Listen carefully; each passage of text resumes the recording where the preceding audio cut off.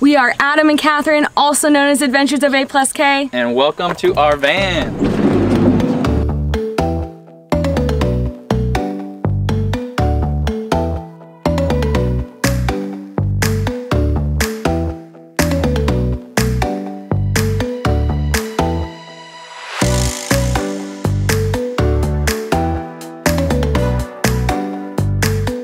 We are so excited to finally give you the grand tour of our Sprinter van named Brisket, but real quick, we wanted to share a few stats about our van. First of all, it's a 170 wheelbase 2019 Mercedes Sprinter. It's mostly the same as previous years, but a few slight differences here and there, mainly like the back windows. We used 40 Hours of Freedom, also just known as Sarah and Alex James Van Build Guide, to plan our layout and to help us with our build. So if you follow them, you may notice that our van looks very, very similar to theirs. We honestly just thought their layout was perfect for our needs, and there's tons of ways to build a van, but it was just perfect for what we were trying to achieve and working on the road and everything, so we followed that. We also used Dynamo Ultima's Van Build Guide to help us out a bit. So most of the time while building the van, we flew back and forth from Seattle, which is where we lived, to here in Austin, Texas, which is where Kathryn's parents live. We used Kathryn's dad's help a lot to build the van. Without him, it would have been tough to do. Thanks, Dad! So yeah, he had the space, the tools, the know-how to help us out. So in total, it took us about 7 months to build it, and that's flying back and forth, working on it on the weekends when we're here. We traveled a little bit. It had some hiccups along the way. Things just take longer than you think, so. And working full-time. So yeah. It wasn't like a full 100% focus on the van for 7 months. There was a lot of back and forth, so in total it was probably like 3.5 months. Yeah, I mean, we hoped to be on the road about a month ago, but again, it's so hot here, 100 degrees every day. We're sweating. Yeah, and it just made it kind of a struggle at times, but 7 months to the day, we are done. It? Yeah. Oh, wow, cool. Thank goodness. And the grand total of our van conversion, and this only includes like materials, supplies, tools, any labor that we hired out, it does not include the actual van, was $23,374. Which sounds like a lot, but to put it into perspective, that's about how much we spent on rent for an entire year in Seattle, and we plan to be on the road for longer than a year, so we think, you know, it makes sense a little bit. It's not too bad. Yeah. You can build a van for less, so we just want to make that clear. Like, this is definitely like a more luxurious van, I guess you could say. We wanted the comforts of a home. We wanted to have some higher quality products and items, so not everyone's van will be this expensive, but that's how much ours was. It's kind of scary to say it out loud to all of the world, but we actually have a very detailed blog post that we will link below, where we break down all the costs. We link to products we used, talk about all the mistakes we made along the way, or most of the mistakes. So check that out if you want to see kind of what areas of the van cost us more. We also filmed basically our entire van build. So if you want to see kind of the progress to get from when we bought it to now, check that out too. And lastly, something we're adding in the description is something that I thought would have been helpful along this journey and some of the other videos that we watched, is we're doing a timestamp for each of the areas of the van. So if you're just here for one part, or you need to rewatch something like that, look below, you can click and go right to it. Awesome. Well, I think we got all that out of the way now, so let's get started and show you the van.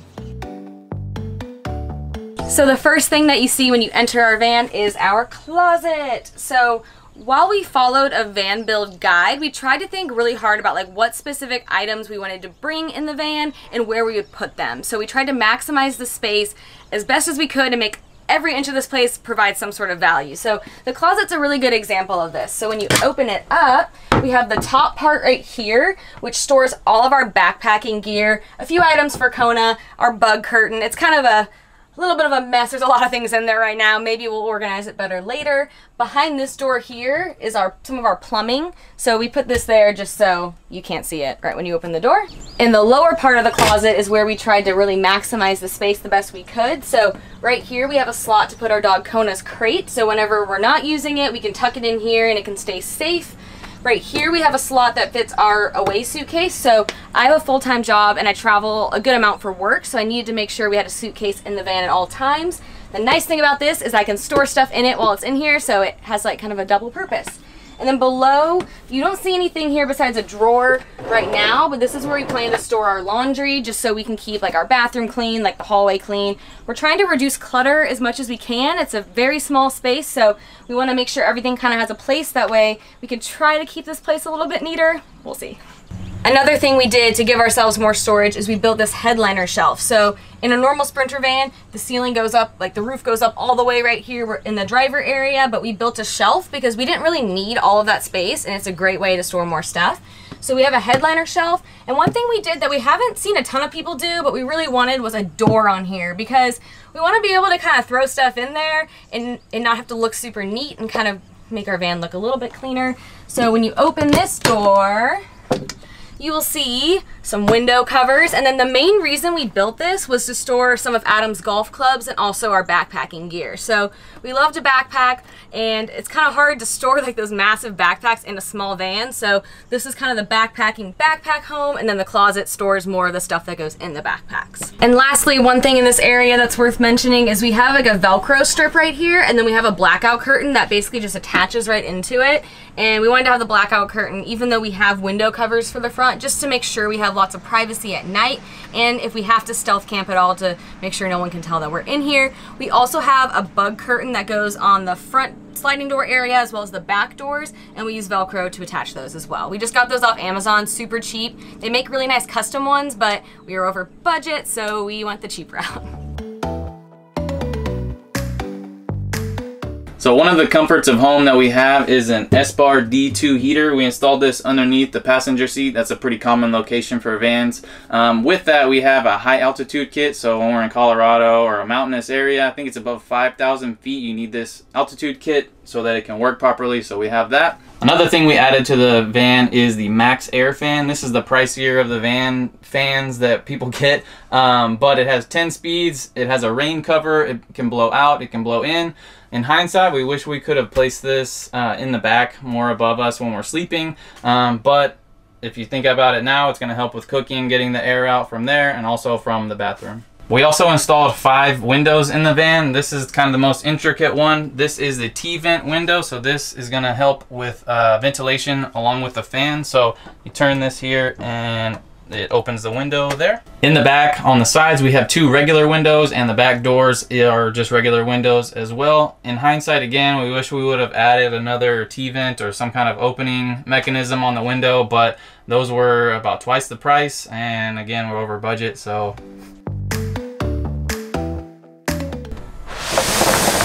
Welcome to the world's smallest bathroom. We really wanted a shower in the van. As you can see, it's pretty small, so it's gonna be perfect for just rinsing off after a hike, things like that. We also plan on having a gym membership for when we wanna get the full cleanse. The other necessary item we needed in the van is a toilet. So this is a Nature's Head composting toilet. The cool thing about this is your number 1 goes in this front tank here, and your number 2 goes in the bottom tank here. After you do your business, you turn this knob here and it kicks around the composting material that's in there. And every 3 weeks you need to change that out. We hear great things about this, and it keeps the smells down. As you can see, the toilet is a pretty large piece here, so it didn't really sit inside the shower pan very well. So we had this wood slat platform built for it, and it attaches right here. So when we need to change it out, we just unscrew that, pop it out, and pop it back in.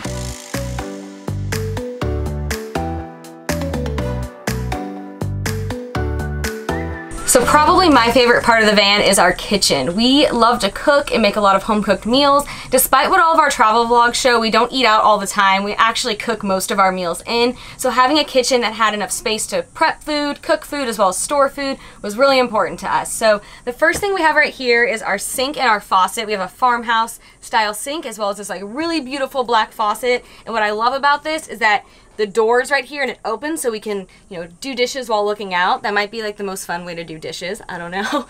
We also have a butcher block countertop, which we tried to keep the weight down on this van as much as possible, but we really liked butcher block, so we tried to sacrifice in some areas so we could have this. We also basically like put a bunch of holes underneath the butcher block to take some of the weight out. We have this in another one of our van build vlogs, but hopefully that kind of lightened the weight of the butcher block a little bit. And then we have this gray subway tile right here. So this actually is not tile, it's like a sticker. So it's adhesive. You basically put a bunch of pieces up and kind of work them all together. And if you quickly glance at it, it looks real. If you look closer, it looks a little fake, but that's okay.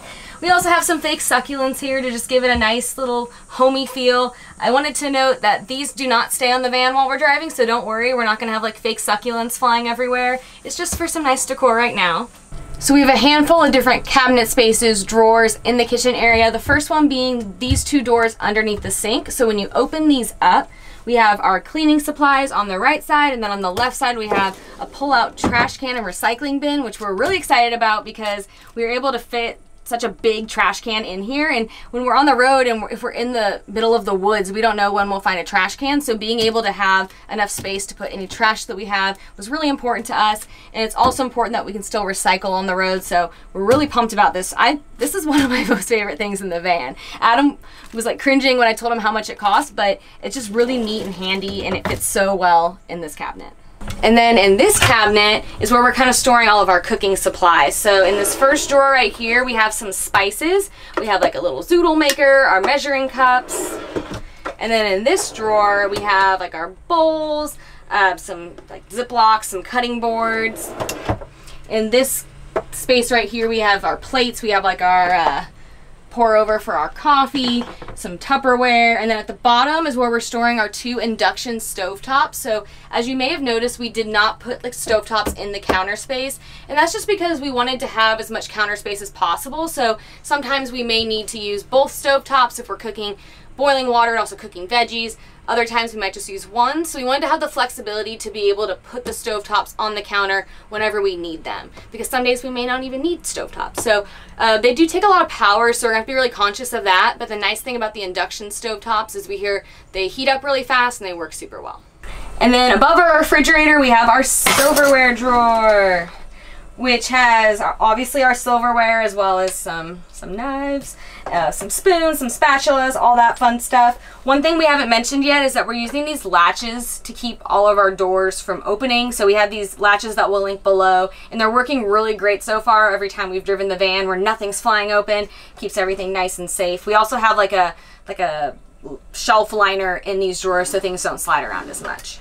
And probably the most important part of our kitchen is our refrigerator. So we have an isotherm refrigerator, and it's 4.6 cubic feet. And it's probably one of the largest fridges we could buy for this van. And that was important to us because, like we said, we like to cook a lot and we don't want to have to run to the grocery store every day, especially if we're kind of camping out somewhere more remote. So when you open it up, we have some spots for waters, lots of spots. So we have a lot of storage in here. We have a little freezer. We actually chose a fridge with the smallest freezer we could find because we don't tend to freeze much stuff, but we love it. We think it's gonna store a lot of good stuff for us. So this is our nice dresser. It has 3 giant drawers. So this top drawer is mostly my clothes here. Second drawer is Kathryn's drawer. Hers looks a little more organized than mine. And then this one's kind of a hodgepodge drawer. We have our vacuum, some of our shoes. These are our shower towels, and just some hodgepodge things. We also added butcher block to the top of the dresser just because it looks nice, and it's also another kitchen prep space here. So right here we have another beautiful fake succulent. Add a little homey flair. This is our Simply Safe. This is the alarm system for the van. It comes with a bunch of other pieces, so camera, so when we leave Kona in here, at times running into the grocery store or something like that. It has a freeze sensor, which also includes a temperature sensor, so if it's too hot or too cold. There's a motion sensor, also a glass breaking sensor, and then comes with the keypad to control it all. It was really important for us to have some kind of security system in the van, so when we're out hiking in the grocery store, coffee shop, things like that, we can keep an eye on the van and know that it's safe. Above our dresser we have an upper cabinet here. Opens up, we got the latches on there. Got some toiletries. This is a random spot for it, but that's a backpacking lantern, toilet paper. Another random spot for our coffee grinder. And here's some of the Simply Safe stuff. And then this is also our WeBoost, which is a cell phone signal booster. So hopefully when we're out in the mountains, we can still get some signal if we need to work, be on the internet, things like that. One other thing to mention about the WeBoost is that we have 2 different hotspot options to connect to. So we have a AT&T unlimited data plan on our phones, and it's not technically unlimited, they do throttle it, but we do have an unlimited amount of data, it just may be slow at times. We also got a Verizon Jetpack because we hear Verizon's the best in more remote areas. So we have 2 different providers that we can connect to in the van for internet, so hopefully wherever we are we'll at least have one of them. Also, our SimpliSafe has to always be connected to Wi-Fi, so it has basically cellular service in it, and I believe it's T-Mobile, but then we will also always have it connected to our Verizon hotspot, which will just stay in the van. So we needed that to make sure we can always run our cameras and check in on stuff when we're away. We do hear it will suck the data out of this really fast, so we'll probably be camping out of places with Wi-Fi or going to coffee shops to make sure we always have internet service. And then above the kitchen, we have another upper cabinet. This is our control panel for all of our electronics. So as you can see, we have these switches here. This is the cold water pump, hot water, our tank monitor, which is this thing right here. And then this lets out our gray water from under the van. This is the battery monitor, tells you how much voltage, percent of the batteries. This is the thermostat for the heater. And then moving on to the right, you have, these are way too many coffee filters, and then some other kitchen things. These are all the manuals for the electrical things. And then this is the solar charge controller that takes the solar energy from the panels on the roof and charges the batteries. And now for our office, dining room, and bedroom, all in one. So we chose the layout of not having a permanent bed for a couple of reasons. So one, we don't have bikes or anything, so we didn't need that garage space that most people put underneath their higher up bed. We also just liked how open it felt to have windows and like the headspace to kind of walk around the van. It just made it feel a little bit more spacious and bigger to us. Also, we both have full-time jobs, so I have a 100% remote full-time corporate job that I can work from anywhere, so I'm gonna work from the van. And then Adam has his own web design business, so we are both working at least 40 hours a week, and to save money at coffee shops, we thought it would make more sense to have a workspace in the van so we can work here all day long if we want to. And we have this pretty large table to work from. It's a huge table. Yeah, it's a pretty good sized table. So this will be our desk and also where we eat our meals. And the nice thing is it's on a lagoon pedestal, so it can go back and forth and up and down, and so it's flexible, moves around. We're not just like trapped in this space. And then at night, this turns into our bedroom. So it's really easy to convert from our daytime workspace to our bed. We just take the table off the lagoon pedestal. The pedestal comes off the bracket there, and we keep it in the dresser here. And then we lower the table onto, there is a lip edge around the edge of the benches here. Lower it there. Then we fill in, there's an empty space here with this part here. And then we push in the cushions and they fit perfectly.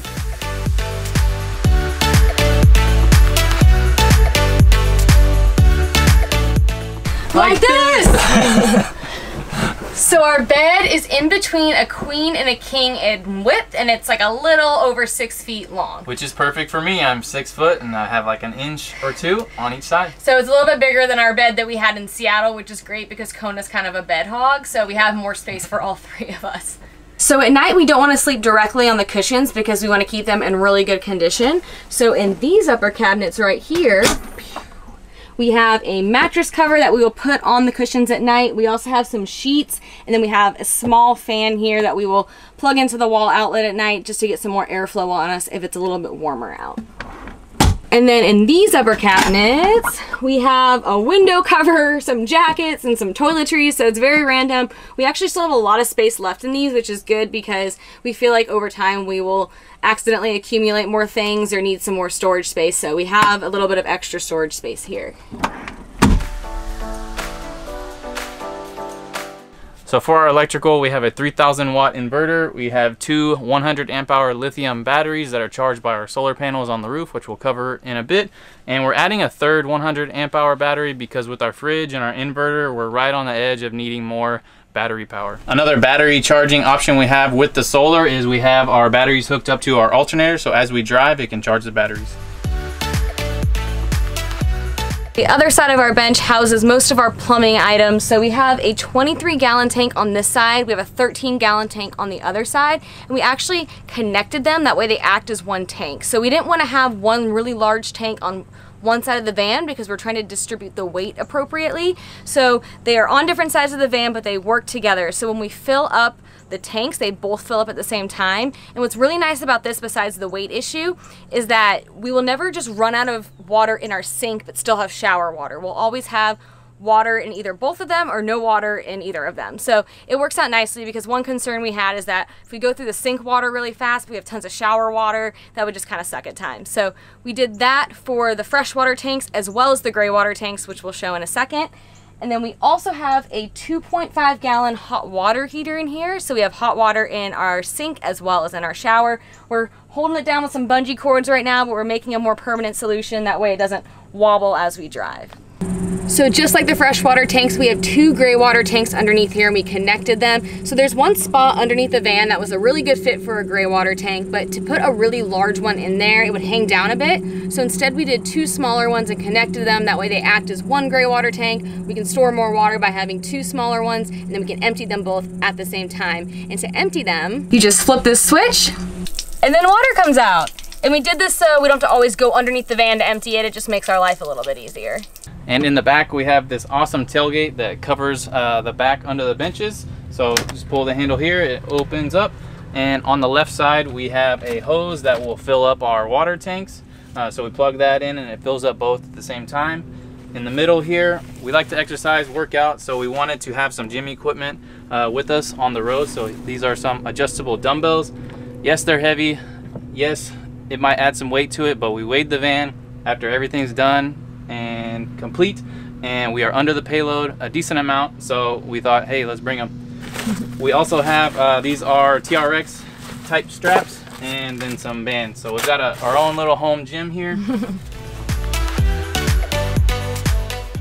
And last but not least, our roof. So we added this aluminous ladder so we can get to the roof a lot easier, and we just think it looks pretty cool.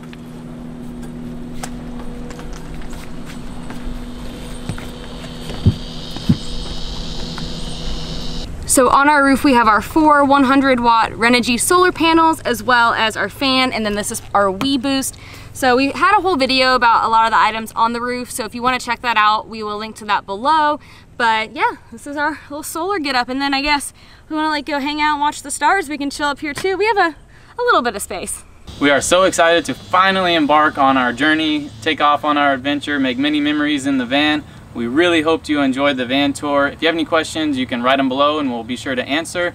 We also linked most of the products that we used below, but if you want a breakdown of all the costs, go to our blog on our website. And a big thank you to everyone who encouraged and supported us along the way on the build. Yeah, as those who've been following for a while know, it's been a really hard journey, so we really appreciate everyone who sent us a lot of encouragement. We are so happy to finally be done. And real quick before we go, we wanted to set expectations of what you can expect from our channel moving forward now that the van's done. We've always considered ourselves travel vloggers, not van life vloggers. So we documented our build just so we can look back and maybe help someone along the way. And it's a big part of our story, but we do not plan to post a lot of van specific vlogs in the future. We plan to instead keep on sharing all of our travels, where we like to eat when we travel, coffee shops, things to do, all the stuff that we've been doing in like our Italy, Mexico City, Pacific Northwest videos. So for those of you who've been following for a while, don't worry, the taco, ice cream, coffee content is not going away. No, no, no. We will mention the van, of course, probably in every vlog in some way, because it's part of how we're traveling now, but we really want to share like the adventures and kind of mini travel guides to destinations, not just about the van. So we wanted to make that clear just so everyone knows what to expect moving forward, but we are pumped to hit the road. Excited. So excited. We cannot wait to share our van adventures in North America as well as our non-van adventures abroad. So we will see you on the road.